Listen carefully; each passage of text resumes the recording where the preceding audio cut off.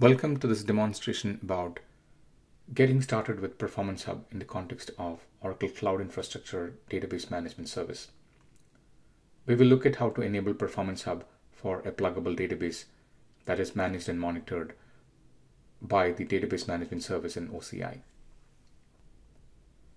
Let's figure out how to navigate to Performance Hub in the context of a pluggable database. We are in the fleet summary page, and I'm looking at a manufacturing database which is having a lot of activity, and I would want to drill down to understand the performance activity of that particular database. So I click on manufacturing and it takes me to the manage database details page where I get to see the summary of the database activity for a period of the last 60 minutes. I can then click on Performance Hub to understand and deep dive into the performance statistics of this database.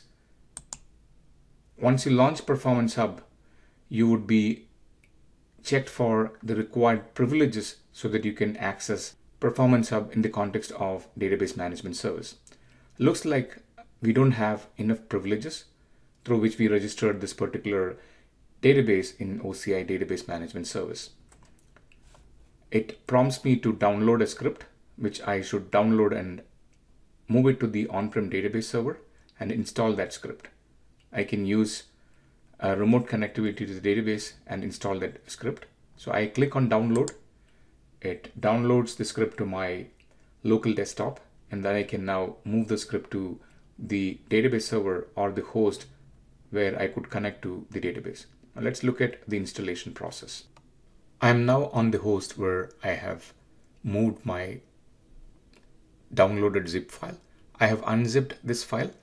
As part of the unzip process, it has created a directory called as scripts, and within that it has created another directory called as ash package. Now I'm within the ash package directory, and if we do an ls, you would see there is a shell script named as ash package.sh.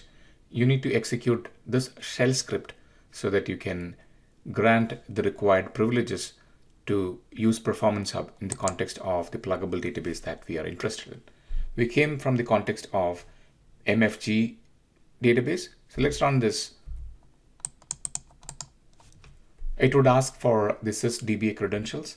Since I'm running this on the host where the database resides, I would enter them as blank because it will then consider using SQL Plus as sysdba. So I would enter the user as blank and the password as blank. Now, if this is a pluggable database, you need to enter the PDB name. So we are in the context of manufacturing pluggable database. I would enter MFG. And now you need to enter the DB connect string. Since we are in the local host or the host where the database is running, I would use the connect string as localhost : the listener port number and the service name. If you are connecting from a remote machine, you need to give the actual easy connect string. Now you need to enter the DB monitoring user, which should be the same user that was used during the registration of the PDB named as MFG. And you need to give the password for MFG ADM.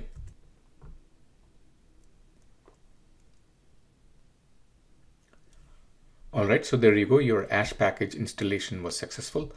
Now you can go back to the Performance Hub pages and access Performance Hub. All right, so let's go ahead and click Performance Hub. And this would do a slide out to the Performance Hub specific to the MFG database. And we would now be able to troubleshoot any performance related issues with respect to this pluggable database. That's all for this demo. Thank you for watching.